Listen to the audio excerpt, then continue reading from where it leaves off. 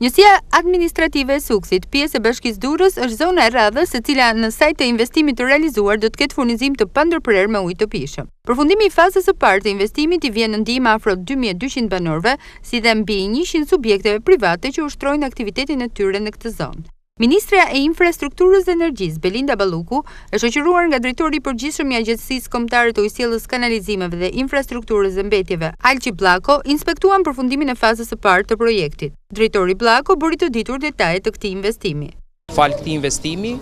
i cili do të rinovojë tërësisht rrjetin e brendshëm të furnizimit për zonën nga lagja 6 deri në lagjen 2 Vardart, do të ketë impakt pozitiv të drejtë për drejtë për 2200 banorë dhe 100 bizneset të kësaj zone. Lajmi i mirë dhe lajmi tjetër pozitiv është se pas vendosjes në funksion të linjës së re të furnizimit me ujë për qytetin e Durrësit nga fushë Miloti,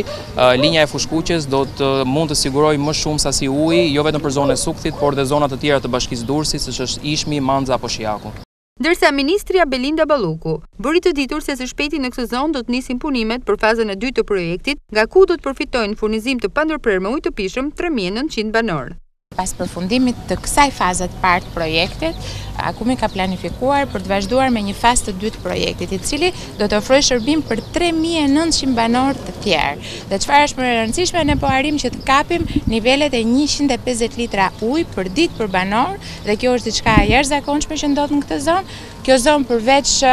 se ka një lidhje me zonën e Hamallit ku le të themi turizmi po zhvillohet atje, kjo është një zonë ku këtu janë vendosur njësi industriale, siç janë ato të fasonerisë apo industria e bylmetit, që kanë nevojë shumë për mbështetjen logjistike, qoftë nga ujësjellsi dhe qoftë nga shërbimi